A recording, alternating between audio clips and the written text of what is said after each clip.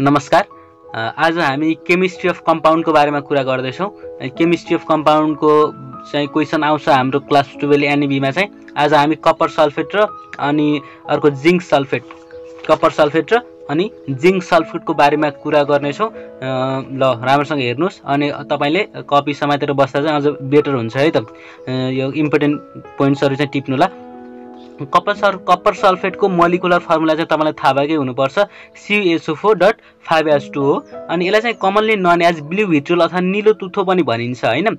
अनि यो चाहिँ एउटा कपरको इम्पोर्टेन्ट कम्पाउन्ड हो भन्ने कुरा यो थाहा छँदैछ। हामीले एक्जाममा पनि यति सानो सर्ट डिस्क्रिप्सन लेख्ने र अब प्रिपरेसनतिर लाग्दा भइहाल्छ। अनि यसलाई ल्याबोरेटरीमा कसरी प्रिपेयर गर्न, अब ल्याबोरेटरी यो प्रिपरेसन चाहिँ हामीले एउटा ल्याबोरेटरी प्रिपरेसन अनि एउटा चाहिँ अर्को चाहिँ इन्डस्ट्रियल प्रिपरेसनको बारेमा लेख्नुपर्छ है, अर्को इन्डस्ट्रियल प्रिपरेसनको बारेमा लेख्नुपर्छ। अब ल्याबोरेटरी प्रिपरेसन चाहिँ कसरी गरिन्छ भनेपछि यो कपर सल्फेटको प्रिपरेसन कसरी गरिन्छ भनेपछि कपर अक्साइड अथवा कपर कार्बोनेटलाई चाहिँ डाइल्युट सल्फ्युरिक एसिडसँग ट्रिट गऱ्यौँ भने हामी यसलाई पाउँछौँ है। तपाईँले यो कपर सल्फेटको बारेमा राम्रोसँग बुझ्नुहोस् है, एकदम ध्यान दिएर बुझ्नुहोस्। अनि जिङ्क सल्फेटको बारेमा तपाईँले केही गर्नै पर्दैन, यो बुझ्नु भने मस्तले लेख्न सकिहाल्नुहुन्छ। अब के गर्न सकिँदो रहेछ भनेपछि कपर सल्फेटलाई कसरी प्रिपेयर गर्न सकिँदो रहेछ ल्याबमा भनेपछि कपर अक्साइड भनेको यो CuO कपर अक्साइड अथवा कपर कार्बोनेट CO3 यसलाई यो अथवा यो जुन गर्दा पनि हुन्छ। यसलाई चाहिँ हामीले कपर डाइल्युट सल्फ्युरिक एसिडसँग ट्रिट गऱ्यौँ भने चाहिँ हामीले कपर सल्फेट चाहिँ पाउन सक्छौँ है। अब रियाक्सन हेर्नुहोस्, यहाँ कपर अक्साइड प्लस H2SO4 भएर चाहिँ CuSO4 र H2O भयो। अनि कपर कार्बोनेट जस्तै CO3 लाई चाहिँ अनि dilute sulphuric acid dilute H2SO4 सँग ट्रिट गऱ्यौँ भने के बन्दो रहेछ, CuSO4 plus H2O plus CO2 है, H2 प्लस CO2 भनेर बन्दो रहेछ। ल अब चाहिँ the solution of copper sulphate is concentrated by evaporation. अब जुन यो त सोलुसन बन्ने हो होइन, कपर सल्फेटको त हामीलाई सोलुसन बन्ने हो। यो सोलुसनलाई चाहिँ अब हामीलाई चाहिँ क्रिस्टल निकाल्नु छ नि त होइन, यसलाई चाहिँ इभ्यापोरेसन गरिन्छ। अनि त्यो इभ्यापोरेसन गरिसकेपछि कुलिङ गर्ने भने चाहिँ blue crystal of CuSO4.5H2 are obtain. यो भयो ल्याबोरेटरी प्रिपरेसन। अब हामी हेर्दैछौँ इन्डस्ट्रियल प्रिपरेसन अथवा कमर्सियली चाहिँ कसरी प्रिपेयर गरिन्छ। कमर्सियली चाहिँ कसरी प्रिपेयर गरिन्छ भन्नुहुन्छ भने it is prepare by the action of hot dilute sulphuric acid on copper scraps in the presence of air. Copper scraps भनेको चाहिँ कपरको टुक्राहरू हो होइन। कसरी प्रिपेयर गरिँदो चाहिँ कमर्सियली चाहिँ सल्फ्युरिक एसिड नै हो तर हट हुनु पर्यो। हट डाइल्युट सल्फ्युरिक एसिड र कपर स्क्रैप्सलाई चाहिँ ट्रिट गर्ने भने चाहिँ के निस्किँदो रहेछ, हामीले चाहिँ कपर सल्फेट निकाल्न सक्छौँ। तर के को प्रेजेन्स हुनु पर्यो, on the presence of एयरको presence हुनुपर्छ है। अब यो कमर्सियली प्रिपेयर गर्नको लागि त अब यो चाहिन्छ होइन, यो अपार्चर्सहरू धेरै ठुलो। अब यो तपाईँले देख्न सक्नुहुन्छ, यो चाहिँ इन्डस्ट्रियल प्रिपरेसन गर्नको लागि चाहिने अपार्चर्स हो। अब यसमा चाहिँ के हुन्छ भनेपछि यो फिगरमा के देख्नुहुन्छ तपाईँले, कपर स्क्रैप्स आर, यो चाहिँ कपर स्क्रैप्स भयो। यिनीहरू copper scraps are place in a tower. यो टावरमा चाहिँ कपर स्क्रैप्सहरू राखिन्छ र माथिबाट चाहिँ H2SO4 चाहिँ स्प्रे गरिन्छ। मतलब spray from a top while a current of air and steam are pass upwards from the below. अब तलबाट के पास गरिँदो रहेछ भनेपछि एयर र स्टिम। अघि हामीले के भनेको, एयरको प्रेजेन्स हुनुपर्छ भनेको कि नै, त्यस कारणले के हुँदो रहेछ यहाँ भनेपछि यो टावरमा चाहिँ कपर स्क्रैप्स राखिन्छ अनि माथिबाट चाहिँ H2SO4 ले स्प्रे गरिन्छ अनि तलबाट चाहिँ के पास गरे हुन्छ भनेपछि एयर र स्टिम पास गरे हुन्छ। अब यो रियाक्सन चाहिँ के हुन्छ भनेपछि यो रियाक्सन एक्जोथर्मिक रियाक्सन हुन्छ। एक्जोथर्मिक रियाक्सन भनेको के अरे, जसले चाहिँ इनर्जी रिलिज गर्छ, हिट इनर्जी रिलिज गर्छ भनेपछि त्यो जुन इनर्जी रिलिज हुन्छ नि, त्यो इनर्जी चाहिँ केमा युज हुँदो रहेछ भनेपछि यो कपर चाहिँ अझ झन् मिक्स हुन, अझ झन् सोलुबल हुनको लागि युज हुन्छ है त। ल पछाडि हेरौँ के भनेछ यो रियाक्सन चाहिँ के हुन्छ, कपर स्क्रैप्सलाई Cu भयो अनि त्यसपछि H2SO4 हट H2SO4 है, यो डाइल्युट H2SO4 अनि हामीले एयरको प्रेजेन्स भनेको थियौँ कि नै, के भयो CuSO4 प्लस H2O भयो। ल अब यसलाई ब्यालेन्स गरौँ। ब्यालेन्स गर्दा चाहिँ यहाँ 2 अनि दुईटा CU भयो, कपर दुईटा भइहाल्यो अनि यो ब्यालेन्स भयो है, ब्यालेन्स भयो। अनि यो मैले अघि पनि भनिसकेँ, the reaction is exothermic reaction हो एन्ड द हिट इभल्भ हुन्छ नि होइन। एक्जोथर्मिक रियाक्सनमा चाहिँ त्यसले चाहिँ के गर्छ भने चाहिँ dissolve more of the metal के, त्यो कपर मेटललाई चाहिँ अझ बढी डिजल्भ गराउन चाहिँ हेल्प गर्छ। अनि त्यो dilute solution of copper sulphate is, अब हामीलाई त्यो सोल्युसन चाहिँ डाइल्युटमा आउँछ होइन, हामीलाई चाहिँ क्रिस्टल फर्म गर्नु छ नि त, क्रिस्टल निकाल्नु छ। अब त्यो डाइल्युट सोल्युसनलाई चाहिँ फेरि त्यो टावरबाट, अघि मैले भन्थेँ नि, त्यो टावरबाट चाहिँ फेरि रिसर्कुलेटेड गरिन्छ होइन। रिसर्कुलेटेड गरेर अनि जस अलिअलिको सानो क्रिस्टल अब यसपछि हिट गरेर इभ्यापोरेट गरिसकेपछि अनि क्रिस्टल निस्किने टाइपको गराइन्छ क्या होइन। त्यति गराइसकेपछि अनि त्यो सोल्युसन हुन्छ नि, त्यो solution on evaporation and crystallisation यल्ड्स blue crystal of copper sulphate. त्यसपछि त्यसलाई चाहिँ के कपर सल्फेट जुन एक्वाइस निस्किन्छ त्यसलाई चाहिँ अब इभ्यापोरेट गर्ने अनि त्यसपछि क्रिस्टलाइजेसन गरेपछि हामीले CuSO4.5H2 अथवा ब्लू भिट्रल चाहिँ निकाल्न सक्छौँ है त। यति लेख्दा भइहाल्छ। अब फिजिकल प्रपर्टिजमा केही पनि छैन। एनाइड्रस जुन साल छ, यो एनाइड्रस कपर सल्फेट छ, यो चाहिँ कलरलेस हुन्छ, तर हाइड्रेटेड साल चाहिँ ब्लू इन कलर हुन्छ। अब भन्नुहोस् त, हामीले यहाँ कुन निकालेको रहेछौँ, यो ब्लू भिट्रल ब्लू टाइपको निस्केको थियो नि त होइन। हामीले चाहिँ के हाइड्रेटेड साल्ट निकालेको रहेछौँ नि त होइन, हामीले हाइड्रेटेड साल्ट निकालेको रहेछौँ। अब अर्को फिजिकल प्रपर्टी के छ भनेपछि यो चाहिँ वाटरमा मजाले सोल्युबल हुन्छ, तर इथाइल अल्कोहलमा चाहिँ सोल्युबल हुँदैन। अब जाम हामी केमिकल प्रपर्टिजमा है, केमिकल प्रपर्टिजमा जाम। अब केमिकल प्रपर्टिजमा चाहिँ जब हामीले यो कपर सल्फेटलाई चाहिँ हाइड्रोजन सल्फाइड H2S सँग चाहिँ पास गर्छौँ नि, के दिन्छ, एउटा ब्ल्याक प्रिसिपिटेट फर्म गर्छ के को कपर सल्फाइडको। जस्तै CuSO4 र H2S लाई चाहिँ हामीले के गर्यौँ, ट्रिट गर्यौँ, अथवा CuSO4 मा H2S पास गराइदिउँ भनेपछि के बन्दो रहेछ, CuS बन्छ। यो चाहिँ ब्ल्याक हुन्छ के, ब्ल्याक प्रिसिपिटेट चाहिँ दिन्छ र CuS र अनि H2SO4 अनि यो भयो नि, ब्ल्याक प्रिसिपिटेट दियो कि नै कपर सल्फेटको चाहिँ कपर सल्फाइडको चाहिँ ब्ल्याक प्रिसिपिटेट दिन्छ। यो चाहिँ एउटा के भयो, केमिकल प्रपर्टिज। अब अर्को छ action with sodium hydroxide. Sodium hydroxide भनेको के हो, NaOH हो कि नै सोडियम हाइड्रोक्साइड भनेको। अब copper sulphate react with sodium hydroxide solution and give bluish white precipitate of copper hydroxide.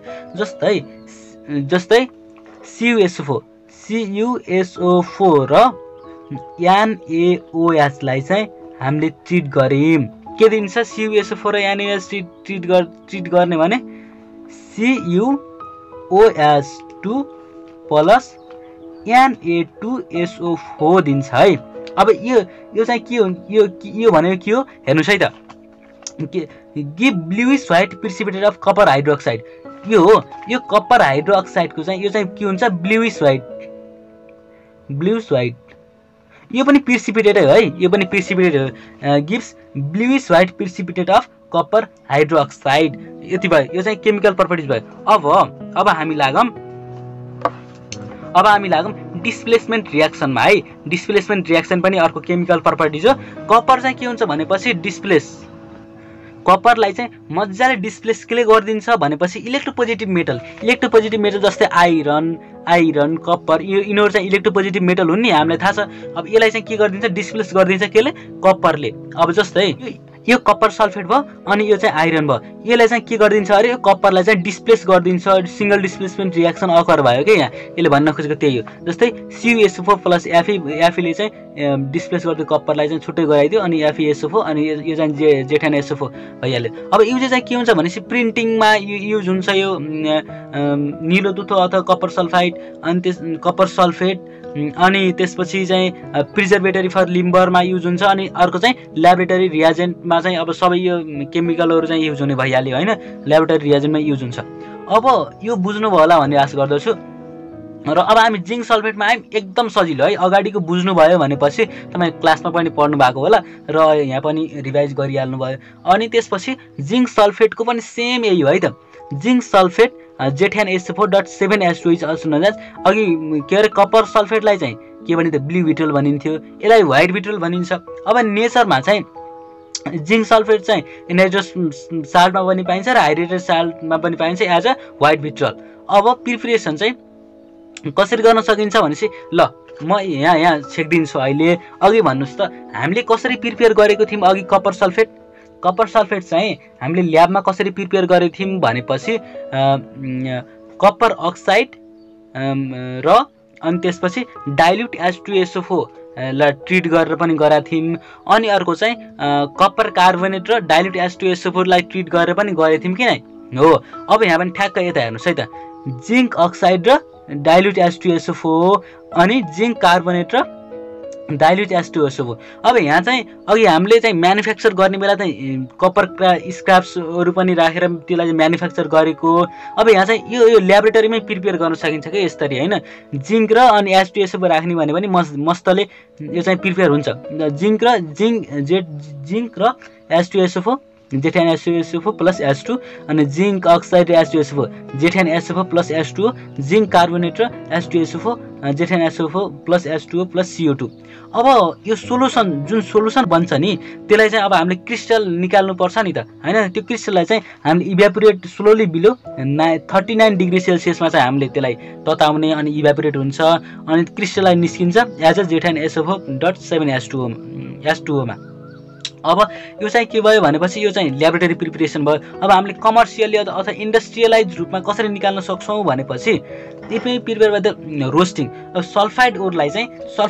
Roasting गर्ने भनेको खिया लगाउने टाइपको जस्तै खिया लाग्छ अक्सिजनको प्रेजेन्स भयो भने खिया लाग्छ हैन अक्सिजनको प्रेजेन्स भयो भने जस्तै आइरनमा केमा पनि अक्सिजनको प्रेजेन्स भयो भने खिया लाग्छ यहाँ पनि ठ्याक्कै त्यही हो जिंक सल्फाइडलाई चाहिँ एयरमा छोड्दिने भनेपछि खिया लागिहाल्छ त्यसलाई चाहिँ त्यसरी बनाउन सकिन्छ जस्तै commercially it may prepare by the roasting the sulphide or with air at moderate टेम्परेचरमा चाहिँ रोस्टिङ गर्दिने भने चाहिँ जिंक सल्फाइड निस्किन्छ ZnS प्लस O2 लाई चाहिँ अब मोडरेट टेम्परेचरमा मतलब हिट गरेको जस्तो टाइपको हुन्छ अनि ZnSO4 भयो यो रोस्टेज मास्ट is a mixture of zinc sulphate and it's oxide zinc sulphate and it's oxide on leading with water and the evaporating slowly about 39 degrees Celsius it crystallize out बुझिसक्नु भयो by treating zinc metal with concentrated sulfuric acid अब अघि हामीले manufacture गर्ने बेला zinc क्रैम्पलाई चाहिँ dilute sulphuric एसिडमा चाहिँ treat गरेको थियौं जिंक सल्फेटको केसमा चाहिँ के गर्छौं भनेपछि जिंकलाई चाहिँ अघि हामीले कपर सल्फेटको केसमा चाहिँ कपरको क्राम्प्सहरु र अनि डाइल्युट H2SO4 गरेर म्यानुफ्याक्चर गरेको थियौं यहाँ चाहिँ जिंक र अनि त्यसपछि कंक H2SO4 सँग ट्रिट गर्ने भने अनि त्यसलाई हिट गर्दिने भने चाहिँ ZnSO4 यो फर्म हुन्छ र 2H2 अनि 3O2 हैन अब हामी फिजिकल प्रपर्टिजमा लागौं फिजिकल प्रपर्टिजमा के छ भनेपछि यो चाहिँ एउटा कलरलेस हुन्छ व्हाइट बिट्रोल भनेपछि अब सम्झिनु न व्हाइट भनेपछि कलरलेस हुन्छ टाइपको सम्झिनु अनि क्रिस्टलाइन सोलिड त हुने भइहाल्यो अनि इफ्लोरेसेन्ट हुन्छ नेचरमा चाहिँ अनि यो चाहिँ वाटरमा चाहिँ फ्रीली सोल्युबल हुन्छ है वाटरमा फ्रीली सोल्युबल हुन्छ अब केमिकल प्रपर्टिजमा नि केही पनि छैन है यो एक्सन अफ हिटमा चाहिँ हेर्नु यस्तो रमाइलो केस छ एक्सन अफ हिटमा तपाईले के लेख्नु पर्दैनहरु यो जिंक सल्फेट छ नि जिंक सल्फेट यसलाई चाहिँ 100 डिग्री सेल्सियसमा चाहिँ हिट गर्ने भने के गर्छ भनेपछि यसले 6 मोलिक्युल अफ वाटर चाहिँ लुज गर्छ अनि 300 डिग्री सेल्सियसमा हिट गर्ने भने 7 मोलिक्युल लुज गर्छ अनि 800 डिग्री सेल्सियसमा हिट गर्ने भने चाहिँ यो आफै डिकम्पोज हुन्छ के हैन रमाइलो छ यो रमाइलो गरेर सम्झिनुस् 100 डिग्री सेल्सियसमा हिट गर्दा के हुँदो रहेछ 6 मोलिक्युल अफ वाटर लस गर्छ अनि 300 डिग्री सेल्सियसमा हिट गर्दा 7 मोलिक्युल अफ वाटर लस गर्छ अनि 800 डिग्री सेल्सियसमा लस गर्दा चाहिँ हिट गर्दा चाहिँ यो डिकम्पोज हुन्छ यति सम्झिनुस् है त अनि रिएक्सन विथ NaOH मा आइम अब अघि हामीले गरेको किन NaOH जस्तै CuSO4 र NaOH पनि ट्रिट गरेको नि त हैन यो केमिकल प्रपर्टिजमा अब हामीले चाहिँ अघि हाइड्रोजन सल्फाइडसँग ट्रिट गर्दा चाहिँ हामीले हाम्रो ब्ल्याक पिपिटी दिएको थियो हैन यहाँ चाहिँ ZnSO4 लाई चाहिँ NaOH सँग ट्रिट गर्दिने भने नै NaOH सँग ट्रिट गर्ने भने यसले चाहिँ व्हाइट पिपिटी दिन्छ के हैन यहाँ अब ZnSO4 + 2 NaOH अनि यो चाहिँ ZnOH2 अथवा zinc hydroxide ZnOH2 + Na2 SO4 zinc hydroxide यो चाहिँ पिपिटी व्हाइट पिपिटी दिन्छ अब मैले यहाँ नोटमा चाहिँ अर्को एक्सेसमा पनि गराएको छु तपाईले एक्सेसमा गर्नु पर्दैन है त यदि मन लाग्छ भने हेर्नुस् अब यसलाई चाहिँ यो चाहिँ यो एक्सेसमा गरेको है अझ बढी चाहिँ NaH को सोलुसन हाल्ने भने चाहिँ सोडियम जिङ्केट बन्छ अनि यो चाहिँ तपाईले देखाउँदा पनि हुन्छ यो नदेखाउँदा पनि हुन्छ अहिले हामीले झन्झट गर्नुपर्ने आवश्यक नै छैन अब अर्को छ ब्यारियम सल्फाइड यहाँ चाहिँ नयाँ आएको यही हो है अर्को चाहिँ ब्यारियम सल्फाइड छ अब ब्यारियम सल्फाइडलाई चाहिँ अब जिङ्क सल्फेटलाई ब्यारियम सल्फाइडसँग ट्रिट गर्दाखेरि के हुन्छ भन्ने हेरौँ है त इट फर्म्स व्हाइट पिगमेन्ट त्यसलाई चाहिँ लिथोपोन भनिन्छ है लिथोपोन यो चाहिँ तपाईँलाई मल्टिपल चोइस क्वेसनमा पनि सोध्न सक्छ है लिथोपोन भनेको के रहेछ भनेपछि जब हामीले हेर्नुहोस् है त जब हामीले जिङ्क सल्फेटलाई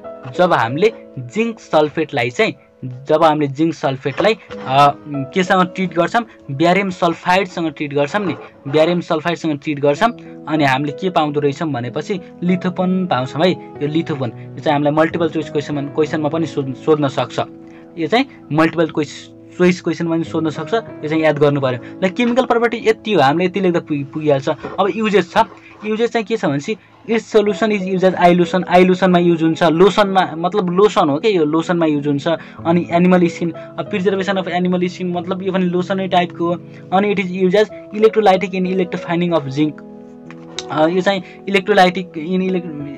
जिङ्कको इलेक्ट्रोफाइनिङमा पनि युज हुन्छ भनेर बुझ्नु पर्यो अनि ल्याबोरेटरी रिएजेन्टमा युज हुन्छ भनेर लेखिदिँदा भइहाल्छ ल आजलाई चाहिँ यति भयो आशा छ तपाईँले बुझ्नु भयो होला अनि तपाईँलाई best of lock for your exam